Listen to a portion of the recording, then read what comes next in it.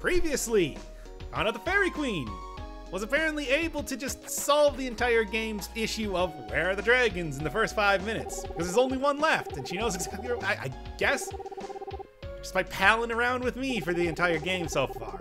I guess she just wanted to take a decades-long vacation and was forced to finally return to work because her butler started to screw things up real hard. Oh, this game, I tell you. Anyway, the whole silver plaque thing, talking to Rubens here in the Toronto library, doesn't really feel as pertinent as it did before, considering that the Fairy Queen already told me all of this information.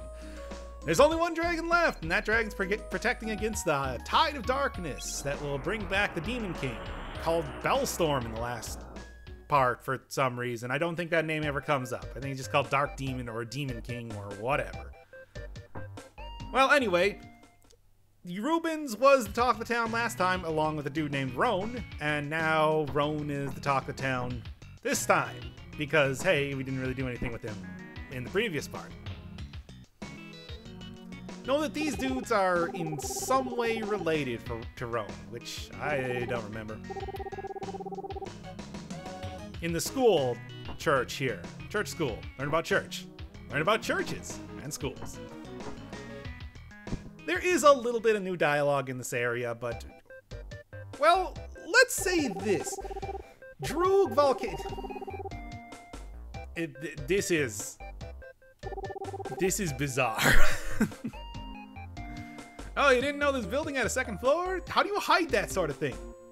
How do the people living in the school, or whatever they're doing there, not realize that? Creating the most lordly of brain puzzles possible here, figuring out how to get up to the second floor of the school. Which is quite the question, to say the least. Well, he does live in this town. I don't... Yeah. Let me tell you, first time I played the game, that took me a long time to figure out. But yes, I was saying, not a whole lot of NPC dialogue, because let's say Droog Volcano is maybe not the most expensive chapter of them all, and you'll see what I mean when I get to the volcano itself. The Shadow World was disappearing? I don't know.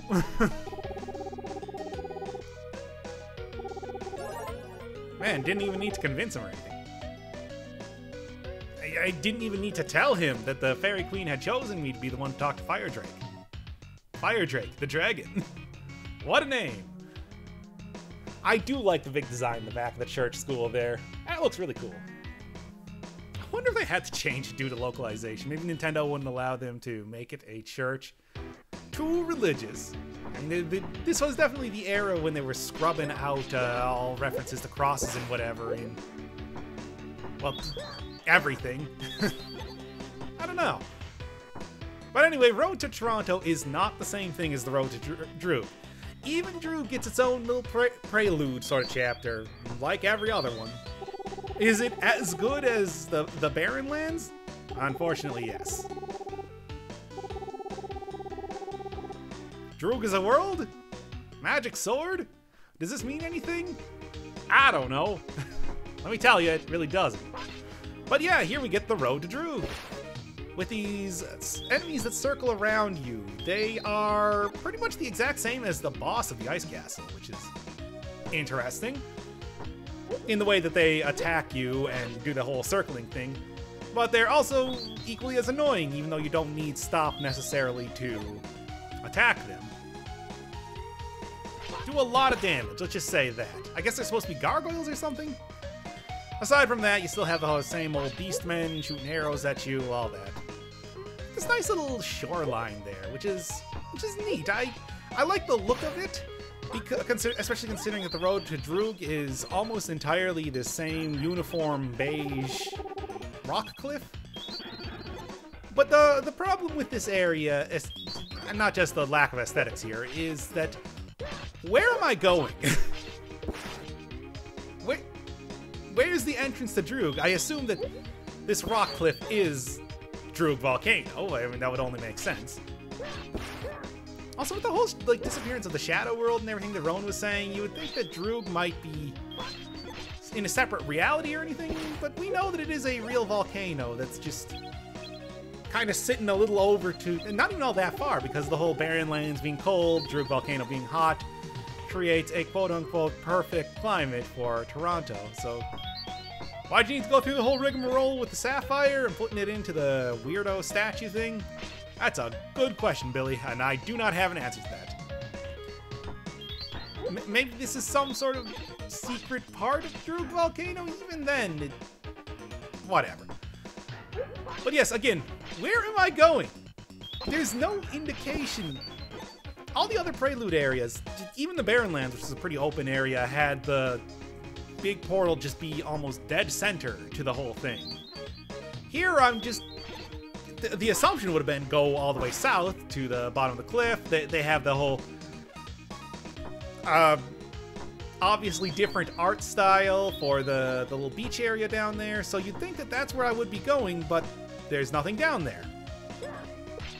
Also, oh, that irritating slanting of the cliff. I hope you can read exactly where the hitboxes for that are, because I definitely can't.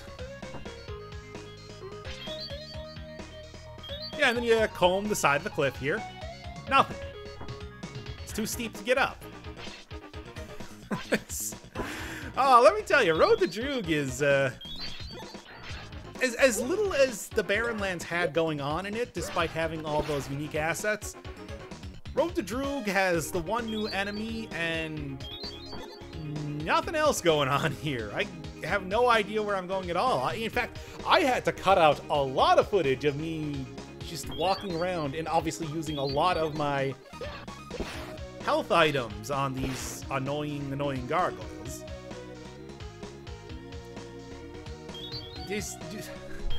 Yeah, prospective game designers, you gotta put some sort of indication as to where the player is supposed to be going. I guess the idea would be that you want to go up the giant cliff, but then you get this sort of thing. So I guess over here would be the area? Appears to have gotten up the giant cliff now. No, I'm fairly certain I've been in this area before. It's hard to tell because everything looks the same.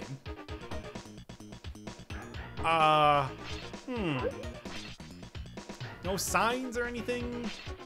It would only take a single sprite or something like that to tell me that this is the correct area to get into Droog Volcano. I'm just saying. Maybe some vegetation or NPC. But this is the idea. You don't really... It definitely feels like Enix was not putting as much effort into Droog as everything else. The fact that this is only a... Oh, there's the entrance! That little tiny hole in the wall, right there. Doesn't feel like... it doesn't feel like Enix put nearly as much. The fact that this is a fairly short episode should tell you that... Oh, but let me tell you, it didn't really take too short of time to record in the first place. Yeah, they just shoot out gigantic fireballs at you. Bizarre. Don't give up, keep trying. Oh man. Oh man, that's not even a puzzle, it's just annoyance in its most purest form, let me tell you. Why? These are the Silent Stones. No, you cannot break them with axes. I have tried. So how exactly do these things work? Well, like I said, there's a reason why it didn't take me too much. It took me roughly the same amount of time as some of the earlier dungeons, maybe not Ice Castle or the next one, the final one, to figure out to get through this entire area. And why is that? It's because Droog Volcano is filled with these huge, almost completely black areas. I took out the light fairy, the fairy that provides light. He's not just on a diet or something. To light the way a little bit, I don't think it actually works, but I tried it. So these dark areas, they're just filled with rocks, you can't destroy them, you can't do anything. Well, what happens is that when you scroll them off the screen, they rearrange themselves into a different area, which will allow you to access different parts of the dungeon. So, in most literal terms possible, you are just supposed to wander around until the dungeon decides to reorient itself to let you pass through. It's ridiculous. It is absolutely crazy.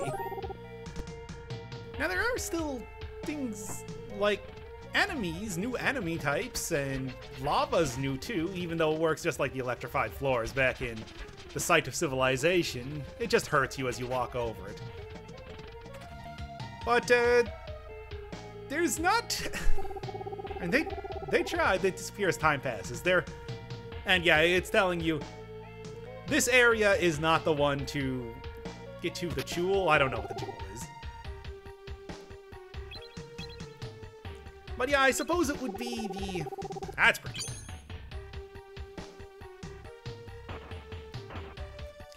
And bows are not very powerful, but the fact that this one is so powerful makes it worth it to equip up right now anyway. Especially because they did put enemies in this area that you're just supposed to wander back and forth in. But yeah, unique enemies unique to this area, all this sort of stuff, but it's built around this just awful mechanic. It is literal trial and error. You're just supposed to wander around until you find the correct path, and the correct path is whenever the game wants to give you the correct path. I guess I'll say this, just making a bunch of these dark stone areas probably was not too time intensive, which is why I would think that they did that sort of stuff. Why I would think that Droog Volcano, the road to Droog Volcano, was so simple, if it's irritating to get through. It feels like filler at its absolute finest. Much like the Ice Castle, I suppose. The Ice Castle was story filler in some way, even though you had some extremely important revelations about your party members. Yeah. There's no way to get through this without taking damage. I mean, you can just take damage, I guess. And I don't remember, but I don't think there is any way to actually cross, or to have lava damage nullified. You just gotta get through there. You can just see the rocks on the big grid here. They said, okay, and then when it's no longer on screen, when you deload the sprites, all you gotta do is then reset where they appear on the level.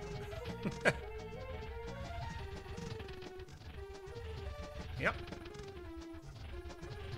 Oh, it's the most irritating thing. And there's not too much more to Droog Volcano aside from that. In fact, I'll spoil this right now, there's not a boss for this area. You just go talk to Fire Drake, pretty much. Oh yeah, that was totally worth it.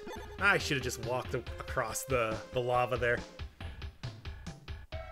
But yeah, it does make me wonder if they were starting to run out of money or time. Maybe the zeitgeist for Zelda was seemingly starting to wane. But it's weird that this is so bad, I guess. For the most part, the rest of the game might have been rough, but it was never this utterly ridiculous. Yeah, Rockbreaker. No, don't believe the hype. It's not going to be breaking rocks. I mean, it literally can break rocks because that's what stones do in this game, but it's not going to be breaking the quote-unquote silent stones. And so I just jumped all the way back to this area. Much more wandering back and forth until the path opened up to me there. Much like the electrified floor back in the Site of Civilization, jumping over and over will make it so you take a little less damage at least, not too much more. Yeah, you just get these pools of lava that spawn wherever they want, throwing around fireballs wherever they want. It's really fair and really awesome. Yep, I missed the key. Oh boy. Yeah, there's the volcano in all of its glory. Good stuff. And there is and you can see all the way over there, there is a big second area. So that's obviously the area that you want to eventually get to. But for right now, more wandering back and forth. I suppose if there was more of a switch or something that you could press, you know, something that gave you a little agency over how the stones moved rather than literally letting it... Yay! 2 if by land dragon and 3 if by sea. That's not how that quote goes. But yeah, there's a little bit more agency that you had over the control of the dungeon. Maybe the ability to see a map somewhere, maybe the ability to flip a switch on a wall to have it change its configuration. That is the actual Zelda way of doing it. You know, you flip the switch somewhere and then, oh, everything all rumbles around and then you're able to know where you're going next. Here the game silently, and stonesly, but silently changes the layout of the area on you, and you're supposed to realize that that's what's happening and wander around to make it work, and you don't really have too much control over it. All the ways that the stones are set are all done in a consistent pattern, I think. This dragon is very angry at you. But yeah, all the stones have a consistent pattern, so they're not all random, even though that could probably be a thing. Oh boy. Cool, look at the scorpion getting black and white. Yeah, I just bailed out of there. Besides, there was nothing else to do in that area. I could easily go back to the first floor with no problems at all. There you can see a little tiny island in the middle of all of that. Middle of all those shenanigans. And I think the top area is where I got the key, specifically. It's not very helpful, but yeah, like I said, it could have been very easy to randomize how the rocks go and just have a path there, but I think they only have 5 or 6 maps total that it can spawn at over, you know, every time you change it, so it's not too bad, but it's still pretty bad. And you have to make sure absolutely that you are scrolling it off screen because it doesn't change while you can still see it. I guess you can also just exit the area to be able to get them to reset too, but I don't know. It's weird that this is the entire mechanic, especially after I just got done doing Chapter 8 of Celeste, a very similar sort of aesthetic with the volcano and everything too, and that had 5 or 6 different mechanics associated with it. There's definitely a lot of different things that you can do with Volcano level. It's surprising that this was the one that they went with. Oh yes, if you thought the stones were irritating to work with, well, there is one other gimmick given to you in this area. Now, gotta watch out for those random sprays of fireballs, though. Thankfully, health items are pretty cheap and pretty easy to get, so it's not too bad. Yep, wasn't risking that at all. Cheese? Cheese isn't even the best healing item at this point. It should have been a mushroom. Or meat. Or give me a heart brooch. That would have been really great, too. I haven't gotten one of those in a little while. But yes, there is one other thing that you'll be finding in this area. Down here? Oh, yeah. Don't you love the platforming in this game? Well, the developers do, so they put in a lot of it in the second half of the level? It's not even half.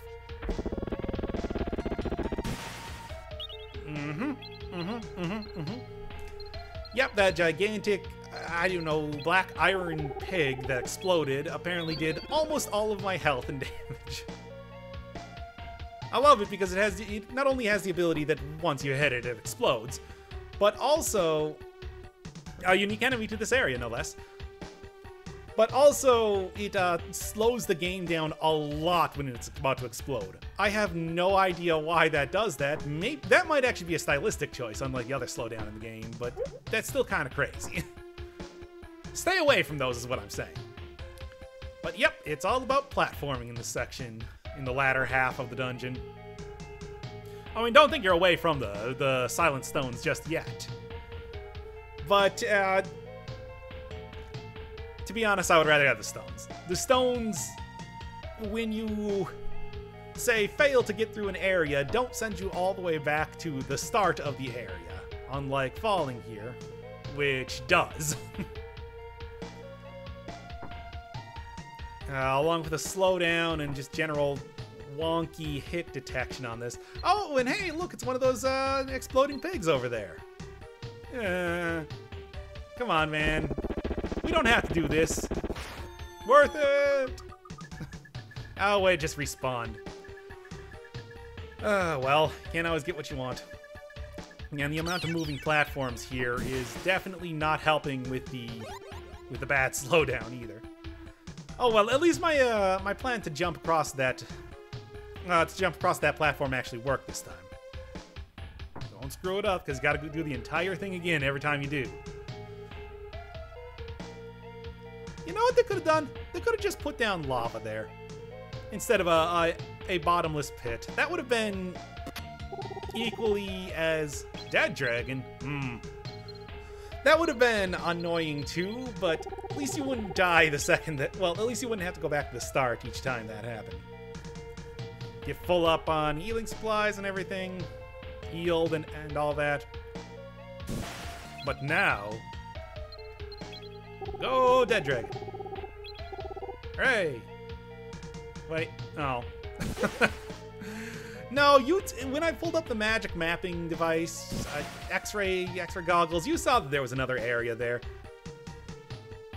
Oh yeah, I remember this from Side of Civilization. The old conveyor belt mechanic.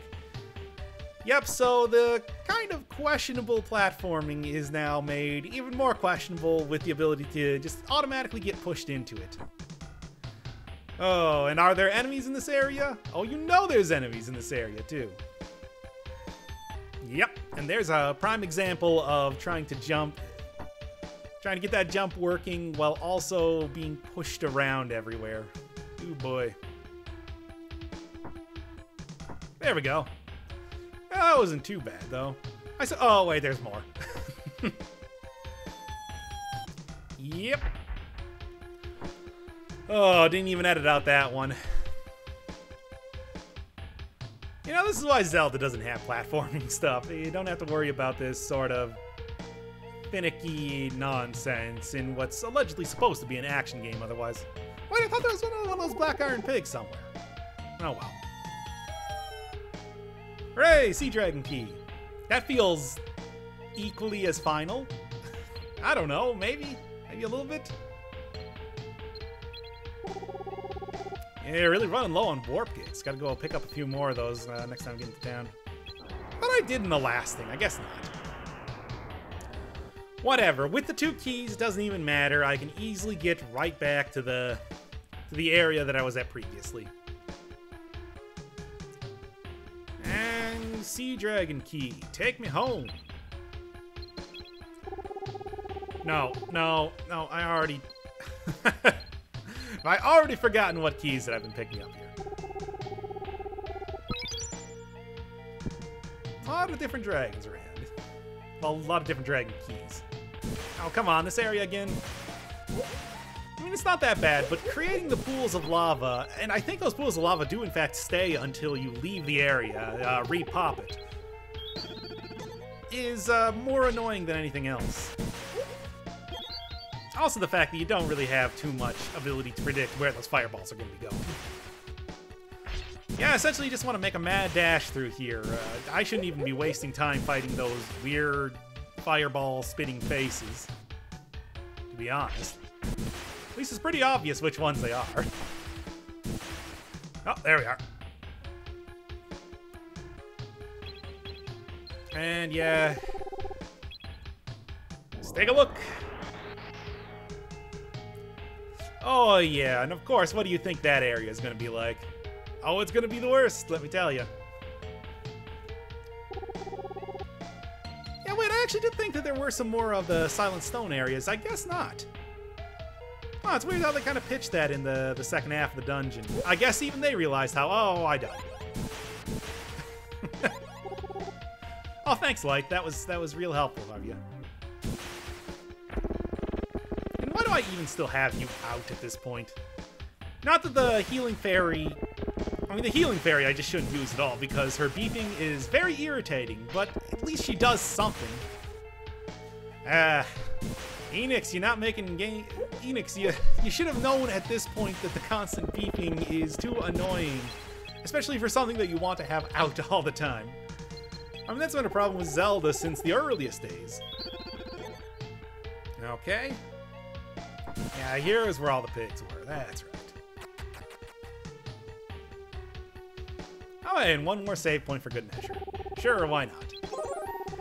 At least now I have a waypoint for fast travel or whatever. Especially because if you forgot the dead dragon key, well, you're kind of out of luck and you gotta go back. That's me. A warrior of dragons. And then a big empty area that has nothing in it. Oh well. I mean, I don't know why I need to have that extra boost of confidence here. It's not like I'm going to be fighting a dragon or anything.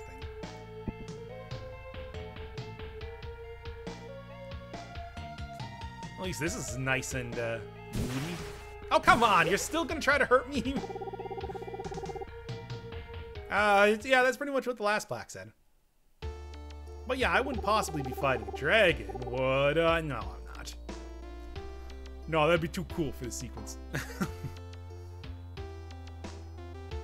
Hey, it's Fire Drake. What up, dog?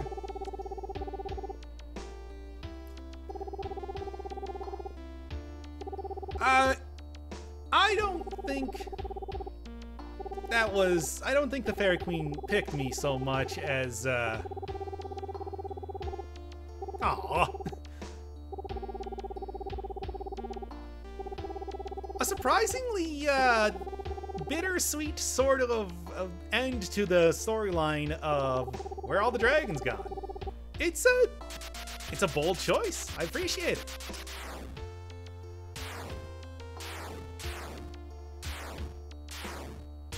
Ow. But this is actually cool. Yeah, the power of the dragon is not only figurative, you actually get stats associated with it. It's kind of awesome. For a pretty disappointing dungeon, this had a kind of cool ending. I'm gonna be honest, the end of Droog Volcano, pretty neat. The lead up to it, not as nice. Some definitely interesting choices for an SNES era game. Like, sucks that didn't have a dragon companion here. But, well, last one of his kind. Weird.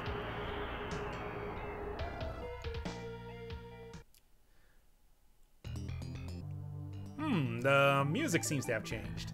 Do you think that might be because the dragon died and it's all maybe not great outside right now?